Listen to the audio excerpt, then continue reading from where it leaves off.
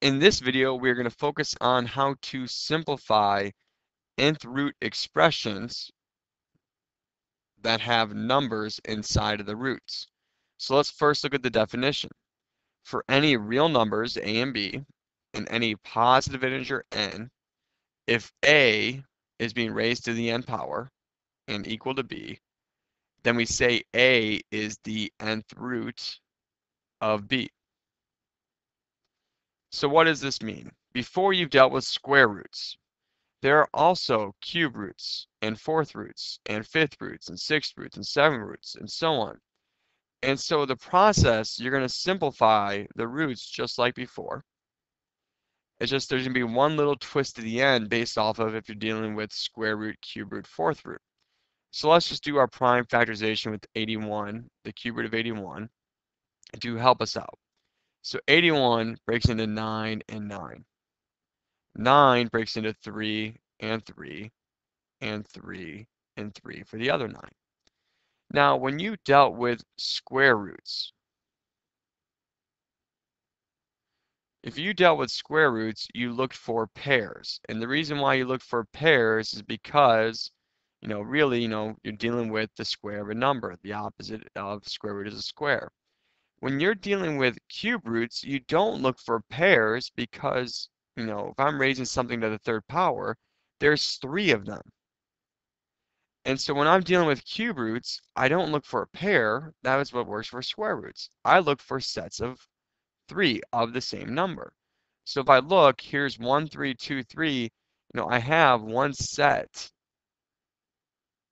of 3 of the same number. So I can take out one of those. I have one set of these 3, so I'm going to take a 3 out. And what remains inside is the cube root of 3. And so that's my final answer. I have 3 cube root of 3.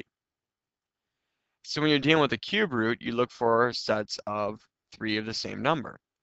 So let's kind of apply some logic. When I had square roots, I look for sets of 2. Cube roots, I look for sets of 3. So if I have fourth roots, I'm going to look for sets of 4. And so we have a very large number here. We have 768. Well, I'm going to break it down into 4 and 192. 4 breaks into 2 and 2. 192 breaks into 4 and 48. And break 4 down into 2 and 2 again. 48 breaks into 8 times 6. 8 breaks into 2 and 4. And then 4 breaks into 2 and 2.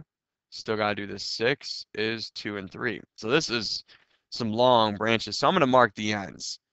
When you get long branches like this, you're going to want to actually be able to see where does the prime factors exist? Where do they stop? And so anywhere I have this green dot, I see all the ends. And so I'm looking for here, fourth root, I'm looking for 4 of the same number. And so if I look, here's 1, 2, 3, 4. So I have 4 2s. So I can take 1 out. If I continue along and look at the end of the branches of some more, I see I have 1 2, another 2, 3 2s. I have 4 2s again. So if I circle them, here are 4 2s again. So I can take out another 2. What remains inside is a 3.